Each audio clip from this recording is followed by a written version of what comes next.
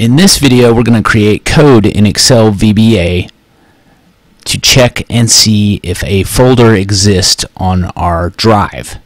If it does not exist, we want to go ahead and create that folder with a specific date name and then save a section of our worksheet as a PDF to that folder. So what you see here is a preview of what we're going to build today. In columns A through C, I have my raw data, which consists of just orders for the month of February. In this middle section here, I have formulas that summarize this data by date. And in this cell here, I have a formula that pulls the maximum date from our raw data, because this cell here will be our folder name and our file name, whatever date is in here, the max date. So on my drive, I have a path that contains folder names of days of the month. And what we want to do here is check to see if our max date here, which will be our folder name, already exists out here. If it doesn't exist, we want to go ahead and create a folder with that date name and then save this section here as a PDF to that folder. So you can see right now my max date is February 2012, and currently the max folder I have here is February 11th. So this, when I run this button here, we should get a folder created with the 12th with this data saved to that folder. And there it is. If I go into it, you can see we get a file, PDF file with our summarized data there. So the first thing we want to do is get into the VBA editor window. You can do that by hitting Alt F11. Anywhere in this project window, I'm going to right click, go to Insert, and then Module. We'll call this subroutine Check Folders. And we'll begin with our variables. So the first variable is going to be called WB. It's going to be as the data type workbook, represents the workbook we're in now. The next variable is going to be called WS. It's the data type worksheet, and it's going to represent the sheet we're on now. We're going to have a variable called RNG as the data type range, and this just represents the range of cells we want to save as a PDF. We're going to have a variable called folder path, and that represents the path, the main path where our date folders are housed.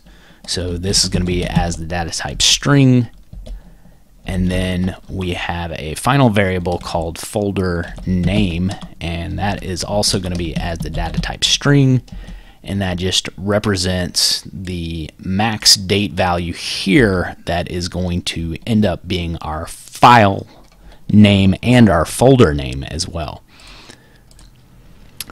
So we need to define our variables. So we'll begin with our object variables, our workbook, worksheet, and range, and they need to begin with the keyword set because they're objects. So our workbook variable is going to be equal to this workbook. Our worksheet variable is going to be equal to our workbook variable we just created, and then worksheets, and the name of our sheet is called Orders.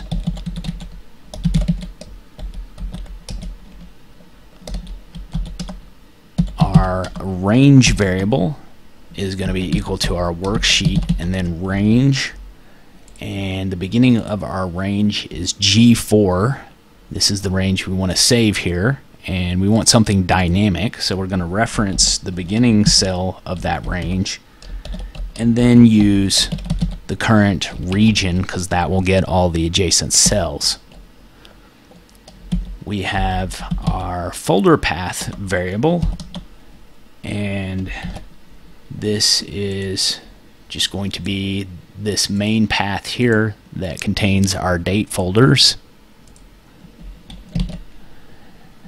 And this is a string. It needs to be enclosed in double quotes. And the final thing I want to do here is add a slash onto the end of this, because we're eventually going to join our file name variable to the end of this to get the full path for our folder.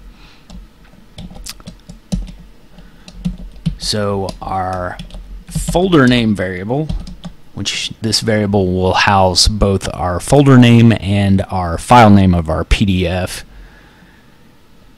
is going to be equal to whatever the max date is in cell H4 here. So we want to format that date in the same format that these folders are here, so that it's a 4-digit year, 2-digit month, 2-digit day. So we're going to use the format function, and the first input is what we want to format. Well, that's going to be our cell H4 value, and then the second input is the format we want that in. Well, we want 4-digit year, 2-digit month, 2-digit day. So now what we want to do is perform a test to see if our folder date name does not exist. If it does not exist, we want to create a folder in that particular path. So we're going to use an if statement, and we're going to use the directory function, and the first input for the directory function is our path name. So that is going to be a combination of our folder path and folder name. So we're going to begin with our folder path, use the and symbol to join it to our folder name variable. And then for the second input, we need to use directory, because we're checking to see if this is out in our directory. If it is not there, which if it's not there, it would be an empty string. It would return an empty string, I should say. So that would be 2 double quotes. Then we want to create it. And to create a path, we need to use the make directory function. So that has simply one input, which is the path. So that again is going to be the combination of these two variables here, our folder path and the name. So now what we want to do once this folder is created is save our range as a PDF to this folder. So we're going to reference our range variable and then export as fixed format. And now I have a few parameters to this export as fixed format I need to define, and I want to do each one of them on a separate line of code to make it look a little neater. So to continue this on a new line, I'm going to hit space and underscore. The first parameter I want to define is the type. That is going to be Excel type PDF. I'm going to add a comma for my next parameter, space underscore for a new line. The next parameter is the file name. So that is going to be equal to our file path and file name again. Now these two items combined are actually the path of the folder. We need to give the PDF a file name, so I need to add another and symbol here and add a backslash. So we'll do that, and then another and symbol, and I'm going to reference our, I keep calling it file name, but it's folder name really, but it's really serves two purposes, both the folder name and the file name, which are both going to be that max date value. So this gives the PDF file name of that date value, and then another and symbol to join this to our file extension, which is .pdf. Finally, we need to add a comma for our next parameter, and then a space and an underscore to continue on a new line. So the last parameter I want to define is ignore print areas, and I want to set that to true. So that is everything we need to do to save that PDF file to this new folder that gets created if it is not already out there.